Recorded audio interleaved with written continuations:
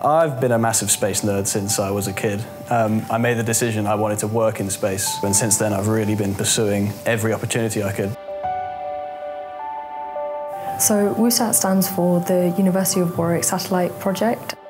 Yes, we started this in 2006 with a European Space Agency project. Obviously RS are the only company who've been with us right from the start, right since 2006. I mean, most of the kit we have in here in terms of electronic measurement, oscilloscopes, power supplies, things like that, has all come from RS, so it made a massive contribution to the 6 years we spent working on the moon orbiting satellite. This particular project inspired me because it's a small satellite project. I come from the big satellite world, where we have a very small part to play. With small satellites, you do everything. To be honest, what we're working on now, CubeSats, I think, is a big part of the future. Everything's getting smaller, and CubeSats are the biggest small satellite in the industry right now. So our project is we are a small team developing a 3-unit cube satellite.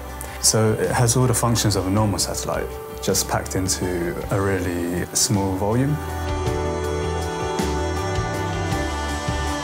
In this project, we're looking for a direction-finding payload that can actually look at the animal tracking of small migrating animals.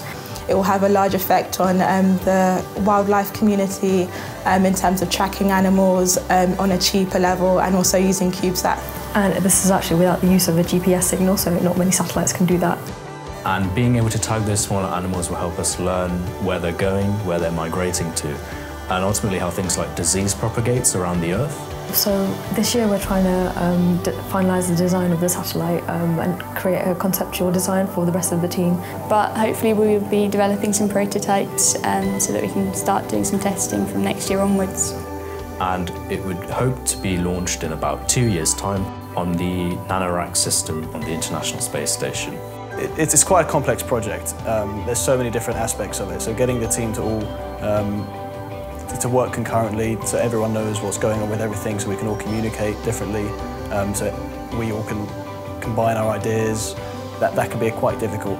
Imagine putting your toaster into space and imagine having your toaster meet a lot of radiation, random debris within space, and like a lot of different things. Like by the end of that cycle, your toaster would be completely done. Space is so exciting, the things that we've done are amazing, really.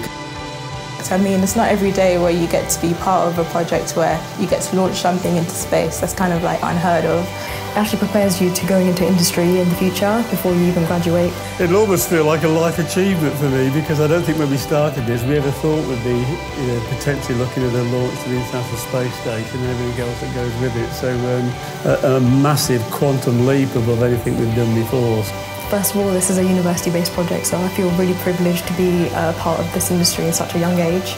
Like, no matter how small your role is, you've been able to contribute towards this satellite, and to see an actual working product being launched like into space. And I've had even a small impact on that. It's just really nice to know.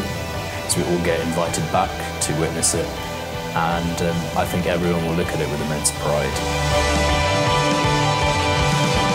A launch is on my bucket list, let alone a launch containing a satellite that I've worked on. It's going to be one of the best experiences of my life. The WUSAT project is a great opportunity. You get to meet with other people from all the different disciplines and really get hands-on and develop something that could potentially change the world.